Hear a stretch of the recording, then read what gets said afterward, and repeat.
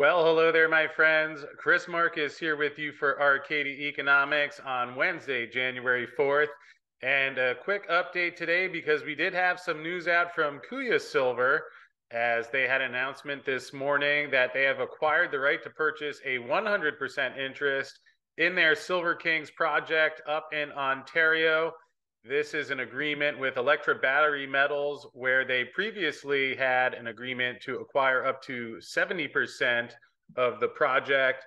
And now, with today's news, that will go up to 100% of the project, giving them rights to approximately 16,600 hectares in the Cobalt, Ontario silver mining district.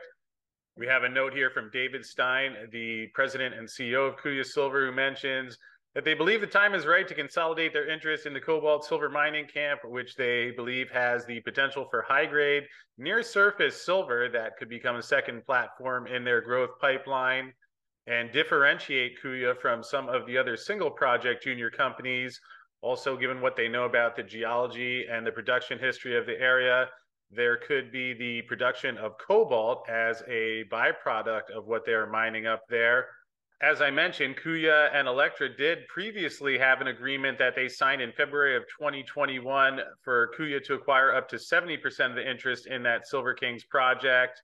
And that agreement has been amended up to 100%, contingent upon Kuya making a payment of $1 million in common shares by September 1st of 2021, which did happen, and also making an additional payment of $1 million in cash or equivalent shares by January 31st of this year, and granting Electra a 2% royalty on net smelter returns from the commercial production from the Silver Kings joint venture property.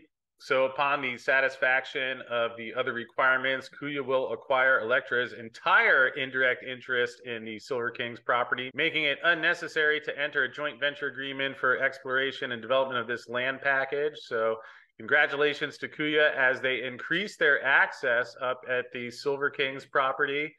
And certainly with the silver price rising right now, will be a nice advantage having further access to the production that comes out of there. You can read the full description and details in the press release linked in the description field below.